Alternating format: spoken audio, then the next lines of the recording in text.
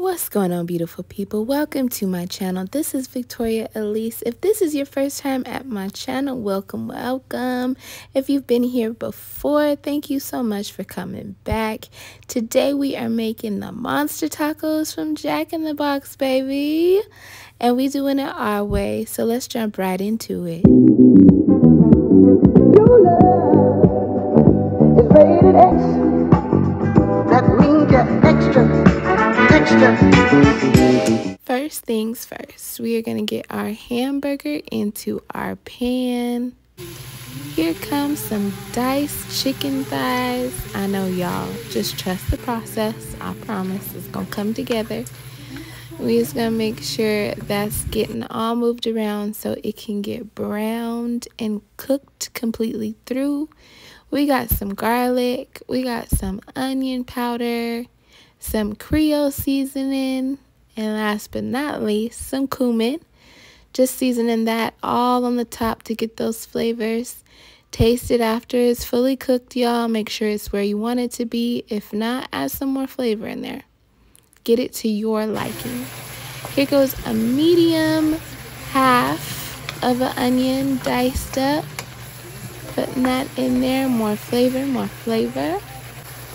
And we're just moving it around. Not constantly, of course, but y'all see me stirring like a mad person, but just making sure we're cooking it all the way through. Now it's going into our blender. Yes, our blender with some pinto beans. I did about 5 spoonfuls of those with some bean juice, and we're gonna let that baby twirl like it ain't never twirled before. We want it to look like the inside of the Jack in the Box tacos. If you ever had one, you know what I'm talking about. Just like this. Doesn't look as appetizing right here, but I promise y'all it's good. So now we're going to put it together. I'm putting some cheese down on a tortilla with a couple of spoonfuls of our meat mixture. If you want your tortilla to not crack, you're going to need to put it in the microwave for a few seconds and get it a little bit soft. Here we go into the frying pan. Letting this cook until it is a beautiful golden brown. So you'll see me flip it here and there. Let it sit for a while. And you're just really getting the tortilla to your liking because everything else is already cooked in there. So we're just getting our tortilla to be a beautiful brown. And here we go putting it together, y'all. As you can see, it is piping hot, fresh out that oil, some more cheese, because I don't know about y'all, but for me, I can't have enough. You want to get that American cheese on there.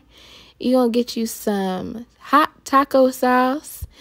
If y'all know where this taco sauce is from, and they are not getting no free advertisement, so I had to cover up the little logo.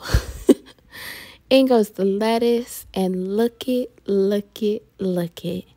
Crispy, delicious monster tacos made at home. It's not too much to do and so full of flavor. Thank y'all so much for watching, and until next time, bye.